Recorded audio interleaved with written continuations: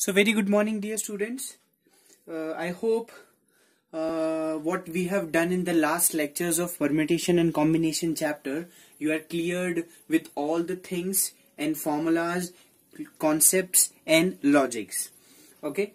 So in the last lecture, at the very end, as I told you that we have completed permutation, and the very next topic of permutation, that is circular permutation, is exempted from the reduced syllabus. Now we are going to start the new topic, that is combinations. Okay, so permutation and combination, I have given you some sense in the very starting video. Let us again recall the meaning of combinations. Okay, so the definition of permutation says each of the groups or selections which can be made by taking some or all of a number of objects without reference to the order of the object in each group is called a combinations, which means that if you are having A, B and C as the object and you need to make the combinations by taking two at a time, so how many combinations you can make? AB, BC and AC, isn't it? So from this example we can understand that combinations we can it can be understood like from each group or selections we can take some or all the number of objects. In this, order does not matters. You know, this is a very basic difference between permutations and combinations. The difference between the permutation and combination of object is order does matter in the permutation, but in the combination it does not matters. Okay, so you need to keep this point, this thing in your mind. As we have seen the formula for permutation, which is n factorial upon n minus r factorial, similarly we have for the combination too, that is NCR equal to n factorial upon r factorial into n minus r factorial. So there is not a lot of difference between their formulas. In the combination, denominator you have to multiply it with the r factorial. Okay, so this is the formula for the combination. Now as we have done in the permutation, when all the objects are different, when all the objects are not different, so we will be seeing this case in the combination too. Okay, so very first case, when permutation, when all the objects are different, we need to use the formula which is in front of you. Okay, so based on this formula and with the knowledge of combinations, or with the help of combinations, or you can say the applications of combinations, we will be seeing in this exercise. Just a very good example, if you have seen that movie that is of I think Hrithik Roshan, that is I don't remember the name of that movie. It is somewhere, just wait. Yeah, I remember, that is Super 30 film. You know, Hrithik Roshan asked one of the student that there are 20, I don't remember actually, there are, I'm taking randomly, there are 20 people in a room, so how many handshakes are possible? So in that particular thing, the combination has been used. Okay, so we will be seeing such cases in this, and you know, believe me, this combination is very important and it is very practical also. So you will feel very that means exciting to solve these questions. Okay, so let's get started with such questions. Say for example, if you have 100C98, 100C98, as the formula says, NCR is equal to n factorial upon r factorial into n minus r factorial. So that is 100C98 will be 100 factorial upon 98 factorial into 100 minus 98 factorial. 100 factorial, if I'm opening, I'll open till 98 factorial. Why? Because in the denominator it would be like we have 98 factorial, that is why. 2 factorial is 2 only, so 2 with this 50, so 50 into 99, you will get the answer of it. Alright, so okay, before starting the exercise, I just want to take you through this some of the corollaries. The first corollary is NCN is equal to 1. You can prove by the formula. NCR, it can be written as NC n minus R. So for example, 100C98, whatever we have written just now, this can be written as 100C 100 minus 98. 100 minus 98 is what? 2. So 100C2. You know, the answer of this one and this one, they both are same. So that is why they made the corollary that NCR equal to NC n minus R. Now this is the third corollary. It says that NCA, if NCA is equal to NCB, from here this implies A equal to B or A plus B is equal to N. If you are given with such conditions, you can conclude two things: A equal to B or A plus B equal to N. Now this is the third corollary, NCR plus NCR minus 1. If you add these two, you will get N plus 1 CR. You can prove this by the formula. Use the formula of NCR and NCR minus 1. Just add them. You will end up with the formula of this one. Okay, this is given in your textbook. So please refer it and understand it. This will give you a good practice. Okay. One more thing. NC0 is equal to 1. This also you remember. Okay. Let us understand this question. 35C n plus 7 equal to 35C 4n minus 2. So as we see that the n are equal and it is matching with one of our corollary which I have written, that is NCA equal to NCB. So here two condition arises. As I told you, A equal to B and A plus B equal to N. So compare n plus 7 equal to 4n minus 2. From here you are getting n equal to 3. And with this A plus B equal to N, what you are getting? N equal to 6. So both the answers are admissible because with both the N, you are getting the same result here. Okay. So that is why N has 3 values, 3 or 6. Okay. Okay. Let us understand this question. NPR equal to 720 into NCR. Okay. Okay. Just pause the video and you try to understand how I have done this question. Okay. I hope for the positive response. Thank you. Okay, so here comes some word problems. I'm reading one of them. How many different teams of 7 players can be made from the 10 players? You are having 10 players and you need to make a combination of 7 players from them. How can you make? So this is a combination case, 10C7.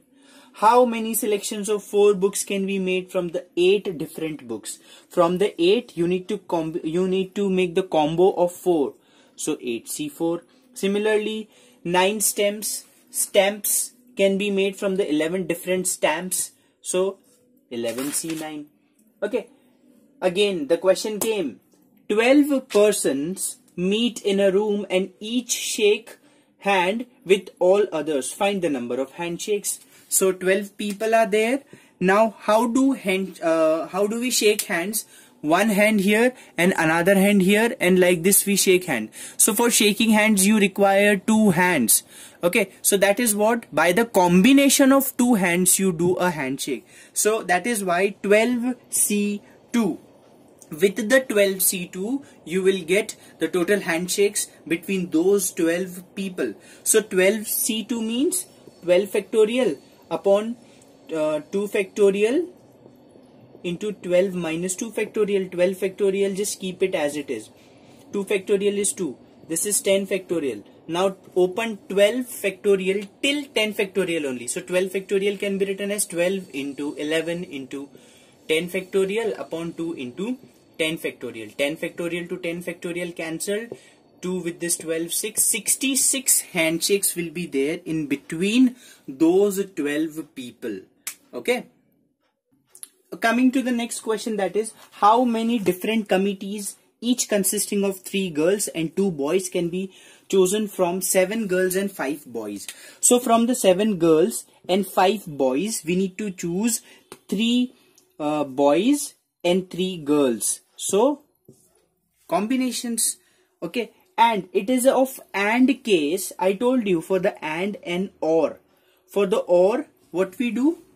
For the OR we do multiplication, and for the AND we do addition. Okay, so we need to multiply. So always remember that if it comes OR, then we add them, and if AND is there, then we multiply it. Okay, so we need to multiply and we'll get the answer of it. Now coming to the more questions.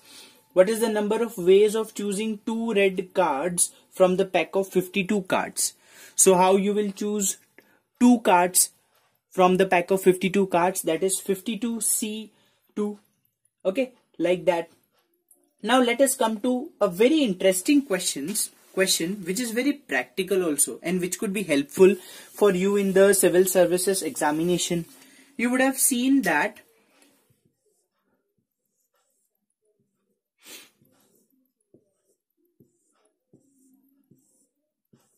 such type of block kind of question comes, and they usually ask that how many squares, or you consider rectangle, whatever it may be, how many squares are there in this particular diagram, or how many squares are there in this particular diagram. So for a lay person, it is quite tedious to count each and every block and also see all the possible things also. Alright, but for those lay persons it is tedious, but for us it would be very easy.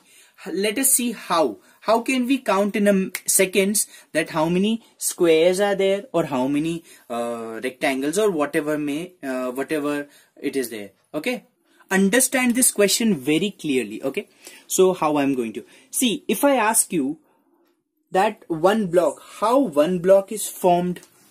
So you will tell me with the help of 2 parallel lines like this, and with the help of again 2 parallel lines like this, we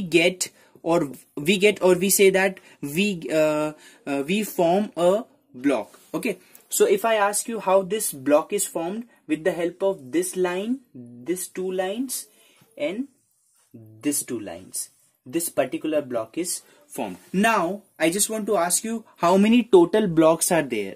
So what we will do, we count the lines. This one, 1 2 3 4 5. How many lines are there? 5. So 5. And how many lines are in the vertical?